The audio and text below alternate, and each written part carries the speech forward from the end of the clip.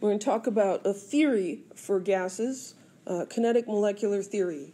Kinetic refers to motion. Molecule is a molecule. So we're talking about the movement of molecules to explain the behavior of gases. And this works for many conditions. It's not perfect. No model is. It breaks down under certain conditions, but we're not going to worry about that. One nice thing about Chem 3A is we can kind of ignore some of the icky exceptions to rules. So here's a summary of kinetic molecular theory.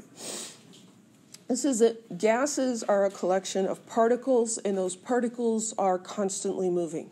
The particles could be atoms or molecules.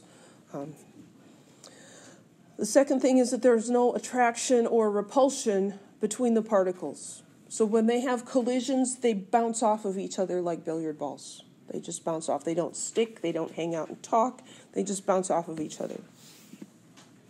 Third idea is that there's, wrong screen, a lot of space between the particles compared to the size of the particles themselves. So here we see the particles are this size, and there's a lot of space until the next particle. This is not true of liquids and solids where the particles are touchingly close. And the fourth idea is that the speed of particles increases with increasing temperature. So the hotter the gas, the faster the particles are moving. And this is consistent with observed properties of gases. We know that gases can be compressed, right? You can compress a gas into a smaller space. So here we have a gas in a container with a movable piston lid, and if you push down on that, you can push the gas particles closer together. You can do that because there's a lot of empty space in the gas. You can't do that with a liquid. The liquid particles are already touchingly close, and so if you push down on them, they can't get any closer. They're already as close as they can get. And that is an important principle in hydraulics. If you put pressure on a liquid in a tube, the pressure gets transferred to the other end of the tube. Gases take on the shapes of their containers. So the particles in this gas are constantly moving. They collide with things, but they bounce off.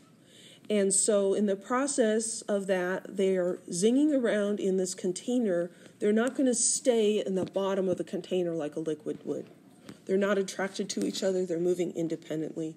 They're in constant motion.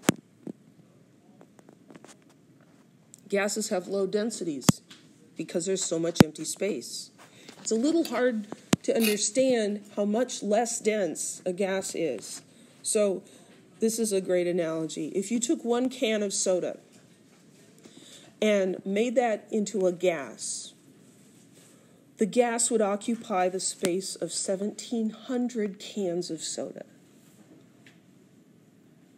So the gas would be 1,700 times larger in volume. That's pretty big. Gases are much less dense, very low densities.